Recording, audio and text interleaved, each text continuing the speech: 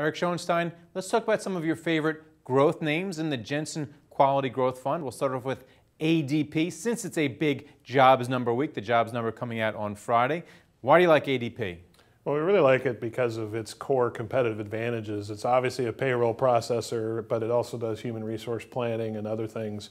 And it's really the network effect that they have develops into some very high switching costs. It's very difficult to get rid of a company like ADP once you've become an entrenched customer. And they've really been able to drive a lot of cost out of their processes to help them deliver very efficient earnings and cash flow streams. Wages obviously are a big driver for them because that means more employment growth, and more employment growth is good for their business. It's really just a very steady company that fits all the things that we like at Jensen. All right, well, Microsoft is another stock you like. That's steadily moved up. It's almost at $60 a share. It's taken a long time to get near 60. Will it break through by the year end perhaps?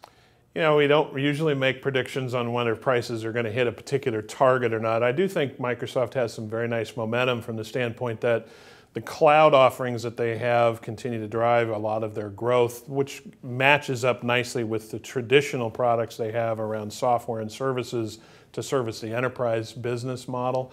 And I think the cloud component of that is driving a fair amount of top-line opportunity for them that I think can continue to be an underpinning for driving the stock higher. Whether it gets to 60 or not, we'll see what the timing is. All right, you're also a fan of UnitedHealth Group. The thing we keep hearing about UnitedHealth Group is that they're pulling out of Obamacare in certain states and certain areas.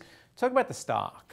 You know, I think it's actually a very different company from the reflection of what you talk about with Obamacare. That component of their business is really quite small.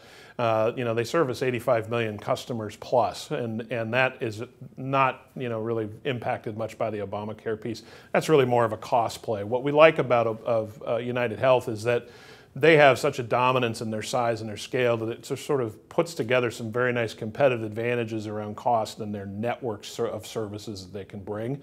And they also have an advantage from the standpoint that the data that they can garner from all of the health records and the interactions with those 85 million lives that they cover gives them the opportunity to drive a lot of value-added services that we think can be, again, an underpinning for good stock opportunity. All right, and then finally, 3M. What's going to take the Post-it maker to a higher level? It's up at 14% so far this year. Clearly, it's performing well. Yeah, and I think it's a signal that, or a sign of a company that in the industrial space, which can be a lot more cyclical, you know, when you have the core underpinnings that they have in terms of material sciences and process technologies and then very good branding activity, that's a competitive advantage that can withstand some of the cycles that you typically see in the industrial space. And I think that has really helped them, and I think it'll continue to drive growth higher for them globally. All right, well, thanks a lot for coming on to talk about it, Eric. Thank you. Thank you for watching The Street.